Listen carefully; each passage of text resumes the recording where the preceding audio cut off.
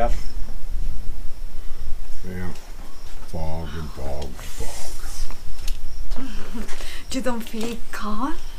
Huh?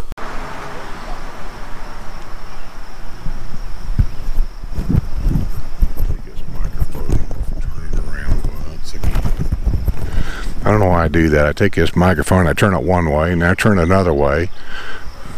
There's a buffalo over yonder, grazing here by himself. We're over at Custer National Park, State Park. And we're just kind of cruising through. We went over to Mount Rushmore, and it's all fogged in. You can't even see the head. So we're going to go back later. Hopefully it burn off.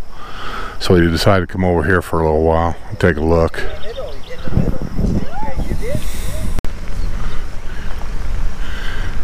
We're in Custer State Park, and we're on some country road out here, some gravel road, and we came across this big herd of buffalo laying around out here in the valley. You can see that they go all the way from up there, up the hill, all the way over to here, down into here. They even go way on over in there. You can see them on this over here. A lot of calves out there too. You probably can't see them on this camera, but they're underneath the tree roaming around. And if I look on the other side of the road over here, the herd even spreads over here up on the hills. Looks like mostly bulls over here. I think I see a couple calves. So, and I don't know, over that hill there might be 200 or 300 more. Don't know. But this is probably one of the largest herds that I've seen so far.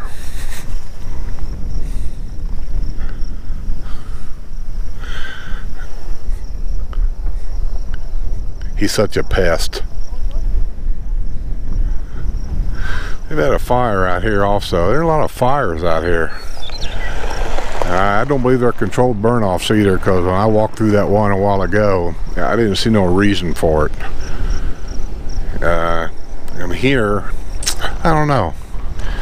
It may have been a controlled burn-off to regenerate the grass, but I don't see no reason for that either, because driving through here like we have, we've seen mile after mile of just nothing but grassland everywhere with nothing on it. So no reason for a controlled burn off, but they've had one. You can see fire goes all the way up into there, all down through here.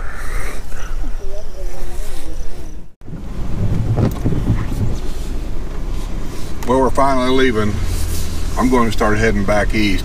I think Tommy's either going down to Colorado or... Yeah, he said he's heading to Colorado. Huh? He said he's heading to Colorado. Oh, he said he's heading for Colorado. Yeah. Last night it was up in the air, Colorado, Wyoming, he wasn't sure. But I'll be honest with you, I'm glad to get out of here. It's cold, been raining for like 2 days, damp, and... no internet. No internet, no phone service at all. We have Verizon. And literally around Mount Rushmore, there is zero phone service. You can't even call anybody. So I almost feel like I was living in a cave somewhere. They've got Wi-Fi here at the campground, but it's terrible. You can't hook up to it. Nothing ever works. And it's a great campground, but their Wi-Fi is totally terrible. So anyway, we're out of here. This campground's only like, it's just straight down the road from Mount Rushmore. 6 miles. So it's an easy peasy drive to get to Mount Rushmore from here, and all the different parks, Custer Park, all kinds of stuff here to do. Great campground. I'd stay here. Just know if you come here, there's absolutely no cell service and there is no Wi-Fi that can be had. It shows that there's Wi-Fi, but you can't connect to it. And when we asked the management about it, they just said, that's just kind of the way it is. It's hit and miss. Well, for the 2 days I've been here, it's been miss. So anyway, we're out of here. We're heading back. Hopefully we'll find some sunshine somewhere along the way.